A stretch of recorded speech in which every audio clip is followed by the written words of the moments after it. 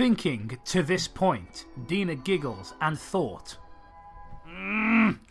really not hard, guys, and thought, if I can, I would want to kill him.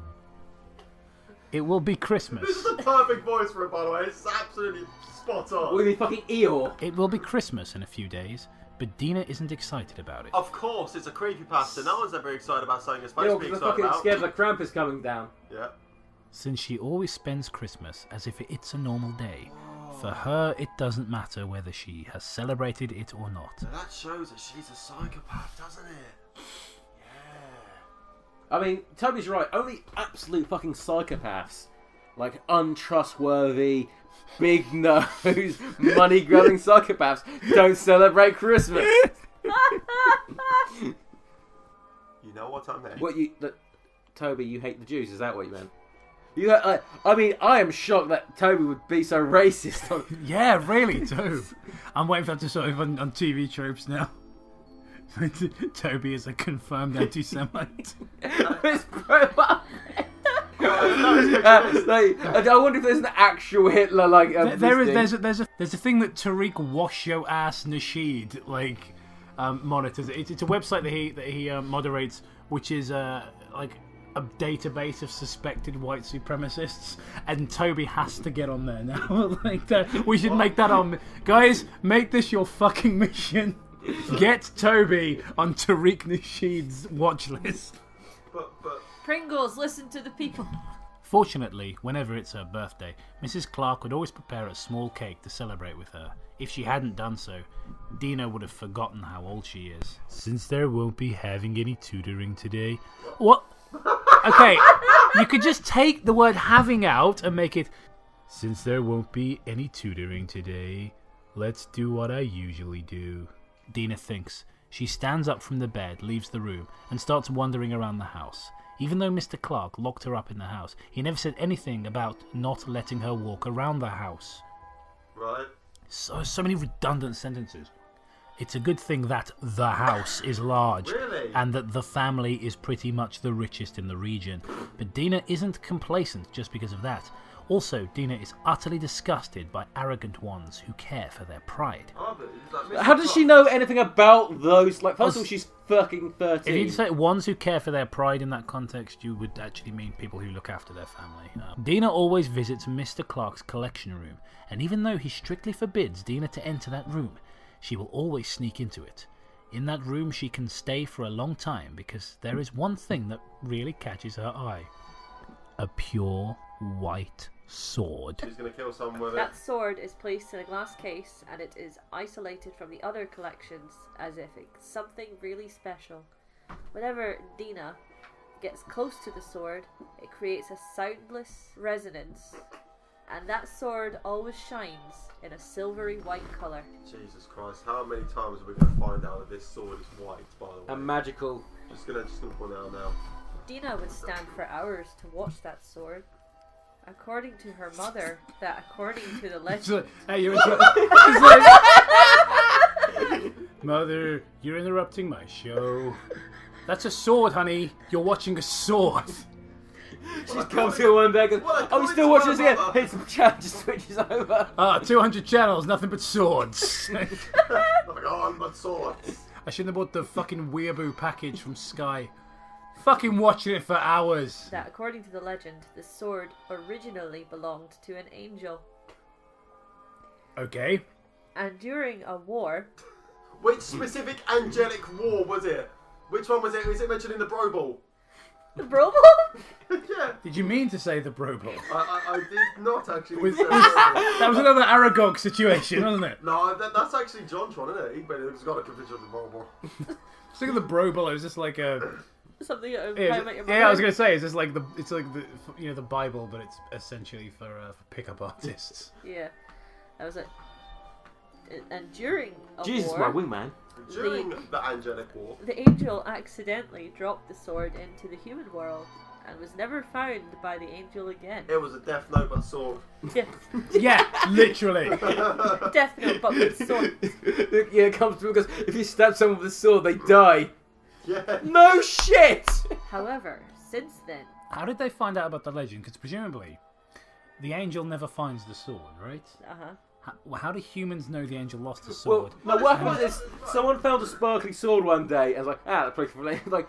According to the legend, there was a war with a bunch of angels, and someone dropped their sword. It was like, so where's it came from? The voices in my head told me. I was just thinking like they sold it to them like there was a war with angels and they dropped the sword. It's like, wow, yeah, thank you. That really increases the market value. Yeah, I'll certainly pay an extra $10,000 on top of the asking price. It's like it's sort of one person found it in a boot fair, and then he's like, I can flip this. However, since then, the humans of the world began using it for different reasons. Like crowbar.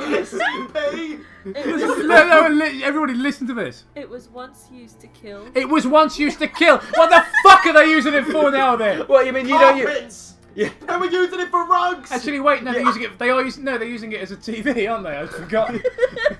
We originally used it to kill these humans. They're mad. They take a sword, they hang it up on the wall, they stare at it for 3 fucking hours straight, like it's Return of the King. The thing is, they don't get it because they said Catherine of Aragorn. It was once used to kill. Once. To protect. Oh. And also attack. But it's the fucking sword, protect, and kill. Folks, it's the Dead Meme Show. Steph is back in the editing suite. It was once used to kill, to protect, for personal benefits, etc. Well, like robbing a convenience store. It's like, I use this for my own, to protect, but also for personal benefits. Yeah, give me all the money in the register. Thus, the sword was passed down like this for many, many years. Like AIDS.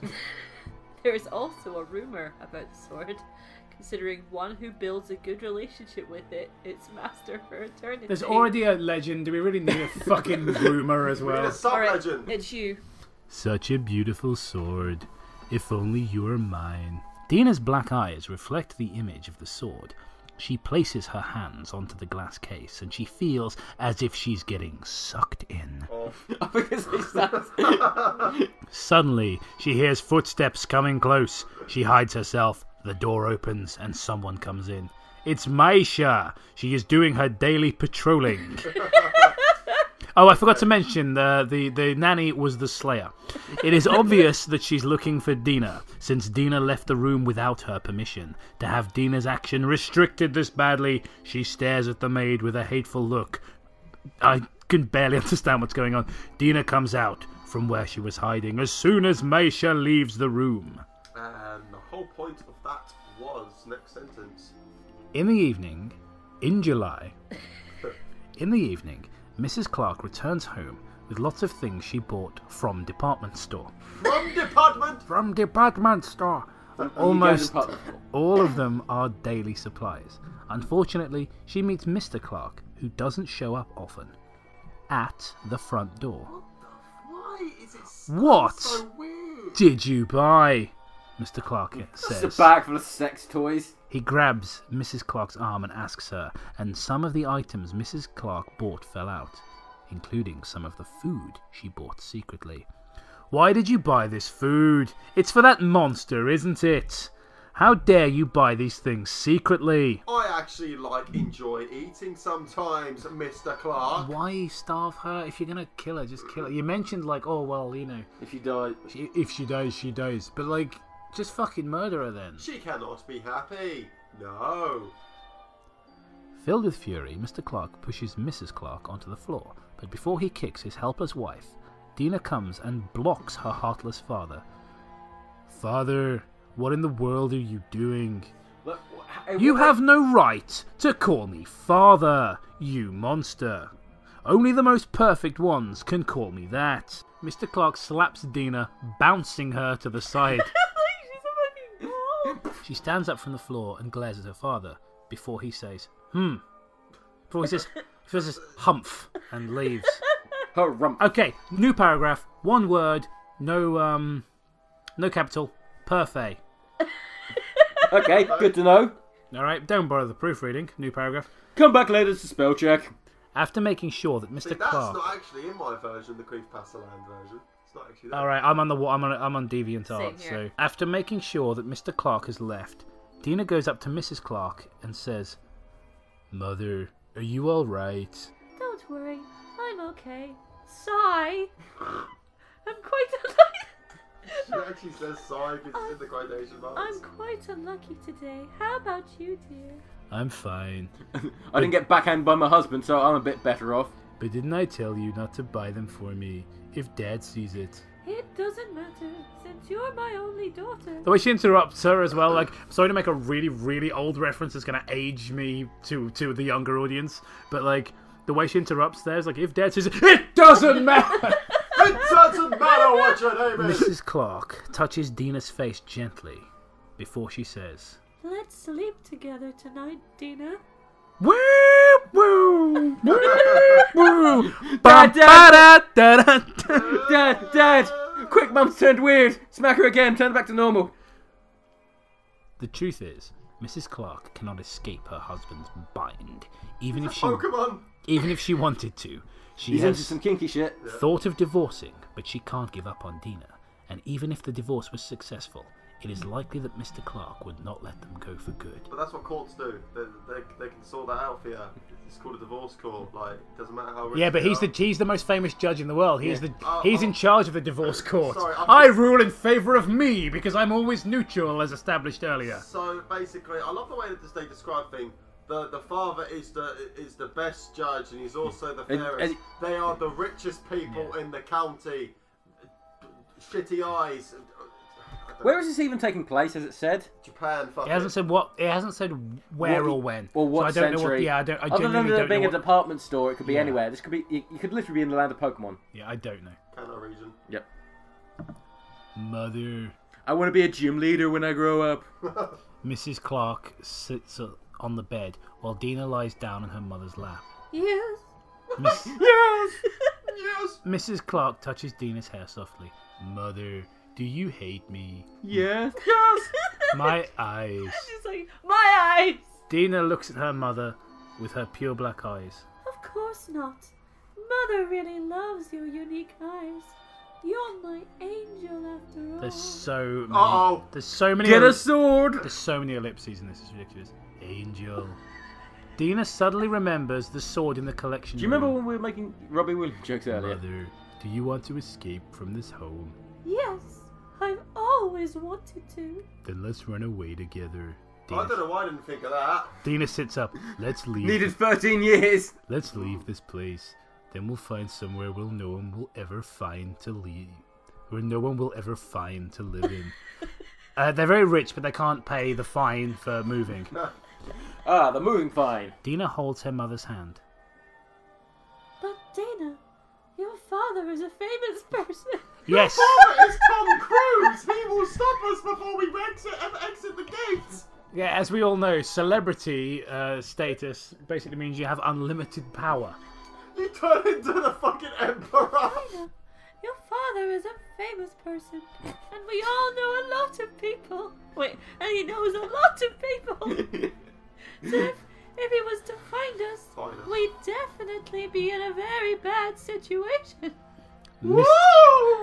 Mrs. Clark says as she lowers her head, "But mother, do you really want to live under father's harsh treatment? You and I both know that one day I will be finished off by father, so let's escape this place before that happens." Dina's eyes are filled with flames of her passionate feelings. No, they're just black. And as her mother sees Dina's passion, she holds Dina's hand and says, All right. seeing her mother determined to, Dina says, "Then we'll run away on Christmas Eve. I've prepared the plan already." Why not now? Running then in the 90s. Tells Mrs. Clark about her plan until sunrise. Time flies, and the day of the Christmas Eve has come. Jesus, the day of the Christmas Eve. Not Christmas. You fucking simpleton. Dina and Mrs. Clark will be escaping this house today. Good for them. Why is this the Big Brother house? It is the day of the Christmas Eve has come. Dear Dina Father and in the Mrs. Big Brother Clark house. will be escorted. Eyeless Jack is in the diary room. The master of this home is a judge, and he is the law. Anybody who goes against him I am the law. will no longer live on. Dina has been waiting for this day. She has prepared everything, and now she just needs to wait for the evening to come. She looks at her watch. It's 5 o'clock now. It's 5 o'clock in the afternoon. It's the evening now. Like, I think it's time. Dina takes out a pendant. It is a photo pendant. I now cannot hear Chills' voice without, like, the girl from the fashion club now. She brought it secretly by sneaking out of the house into a newly opened antique shop near their house. The shop sells many different kinds of things. Since she sneaked out while wearing a disguise, she thought people wouldn't notice her. Anyway, she is now going to give that pendant to her beloved mother. Suddenly, Dina's room door slammed open, with Mrs. Clark covered in blood, running and screaming, Run, Dina! Before Dina can react, Mr. Clark pushes Mrs. Clark from behind and walks towards Dina and grabs her. He shouts, You damn monster! I will kill you! How dare you sneak out? Do you even know that because of what you've done, someone has taken a photo claiming that a black-eyed monster has entered our house? The Black-Eyed Peas has entered our house! I thought it was something else, but now our front yard is crowded with news reporters. Right after So, the best way to solve this situation is to assault your wife and kill your daughter. No! It's nothing. Pay no attention to the bloodstains on me. Right after he concludes, he throws Dina to the side. Dina, being thrown by her father, has hit her head, the edge of the table, and loses consciousness. When Dina regains consciousness, she noticed